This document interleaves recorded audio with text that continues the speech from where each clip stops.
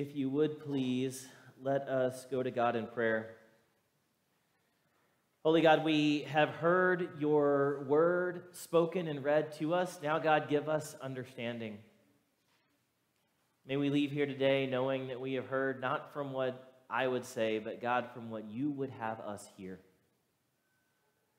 May the words of my mouth and the meditations of all of our hearts be pleasing and acceptable to you, our rock and our Redeemer. Amen. Who do you say I am? This is the question that Jesus asks of his disciples immediately preceding the story that we heard read earlier. Jesus and the disciples are walking towards Caesarea Philippi, and he asks them this question: who do you say I am? And Peter, being, well, the most Peterific of the disciples, answers the way that only Peter seems to get away with answering questions in Scripture. Peter, if you don't know, throughout the Gospels, answers every question immediately when asked, and either says the exact right answer or the exact wrong answer. Here we have Peter give the exact right answer, but he doesn't understand what he's saying, which makes it even better. Peter, to this question of who do you say I am, answers with, you're the Messiah, the Christ, the Anointed One, the Son of God. Now, it's really interesting that Peter immediately answers this question this way for, well, two reasons. The first is that naming Jesus as the Messiah means that he is naming Jesus as the one the prophets spoke of, the one that God has promised would come, the rebirth of King David himself into the world to right every wrong that has ever been done to the Jewish people, to the Israelites, to the Hebrews. He is the one who will come and who will reinstate the kingdom of David and bring the Jewish people out from under the thumb of oppression where they have been for generations at this point, and back where they belong, on top. That's the first reason this is interesting, because Peter is putting a lot of pressure on Jesus.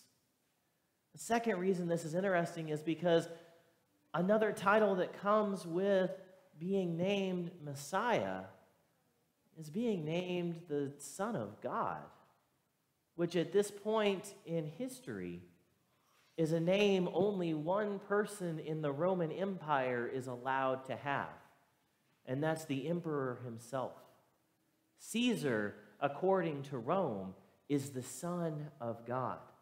And so Peter, naming Jesus as the Messiah, both names him as the new coming of King David and usurps Caesar's place as the one who holds that title. Peter says something that is potentially sacrilegious if Jesus ends up not being the Messiah, and definitely treasonous within the Roman Empire. But he says it, and he seems to really mean it in that moment, and, well, only in that moment, apparently, because in the very next verse, as Jesus is talking about what it means for him to be the Messiah, to be the Christ, to be the Anointed One and the Son of God, Peter immediately turns and rebukes him for saying what he says. Jesus says that to be the Christ, the Son of humanity will suffer at the hands of the authorities, be rejected by his own people, be killed. And Peter says, now hold on, Jesus. This is not what I meant when I said you were the Messiah. I had a very clear understanding of what I meant by that title when I said it, and you're not living up to it in this moment. Because what I meant is you're supposed to be the hero. You're supposed to be the warrior. You're supposed to be the general. You're supposed to be the king.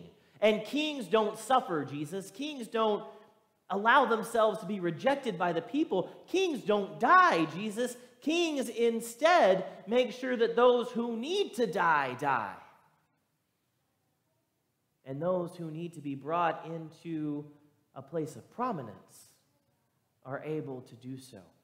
Peter says, this is what I meant when I said you are the Christ, Jesus, and I need you to be that kind of Christ right now. But friends, Jesus didn't come to be that kind of Messiah. Jesus didn't come to locate himself in that kind of story. Instead, what we hear in the gospel accounts, in the witness of Scripture, is that Jesus constantly locates himself, situates himself among the suffering, with the oppressed, alongside those who are hurting and grieving, found amongst the shamed and the cast out. Jesus the Christ, the Messiah, our King, situates himself on a cross. Because the truth is that Jesus did not come to be Caesar or King David. He did not come to be the Roman emperor version of the Son of God, nor did he come to be the warrior Israelite version of the Son of God. No, Jesus came to be something else, something more, something harder, but something better. And my friends, Jesus calls us to be and do the same. You see, this is the second part of that question that Jesus asks of, who do you say I am? Because he asks this to a very specific group of people, a people who have already entered into this kind of covenant and contract to follow Jesus and to emulate Jesus and to be like Jesus. And so Jesus asking, who do you say I am, is Jesus asking, who do you think you're following? What do you think it means to emulate what I do? Are you really willing to go where I go and be found amongst the type of people that I'm going to situate myself next to? Are you willing to take up your cross, knowing that that's what it means to follow me? Now, for Peter and many of the apostles, our tradition tells us that this literally meant martyrdom.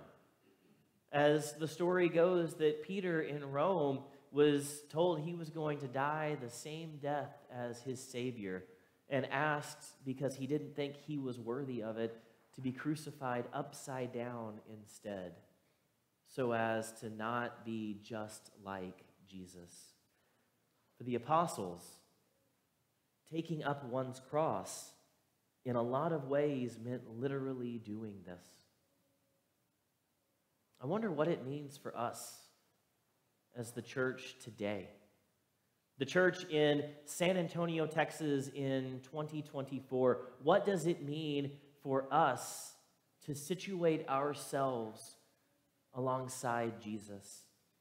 Where is Jesus locating himself today in our world? Is it in the bombed out remains of an orphanage in the Ukraine, 2 years and 1 day after the conflict with Russia started, where orphans still gather together, terrified and alone? Is it in the tent cities of Rafah, where Palestinians quake with dread, wondering when the next airstrike is going to come?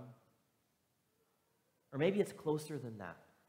Maybe it's at the Rio Grande, where a mother has to decide if braving the water filled with razor wire is worth trying to get her children to a safer place. Or maybe it's even closer than that. Under the overpasses here in San Antonio and in the stoops of larger buildings, where our siblings who are experiencing unhousedness reside, or in the homes of our youth, where some are terrified to come out to their families for fear of being cast out. Where does Jesus locate himself today? Where are we called to locate ourselves today? For if, as Jesus demonstrates, being Christ means being found among those who are suffering, those who are oppressed, those who are grieving, those who are shamed and marginalized, are we willing to follow Christ there? It's one thing to name Jesus as the Messiah. It's something much harder and much better to follow him. So friends, I ask, who do you say he is?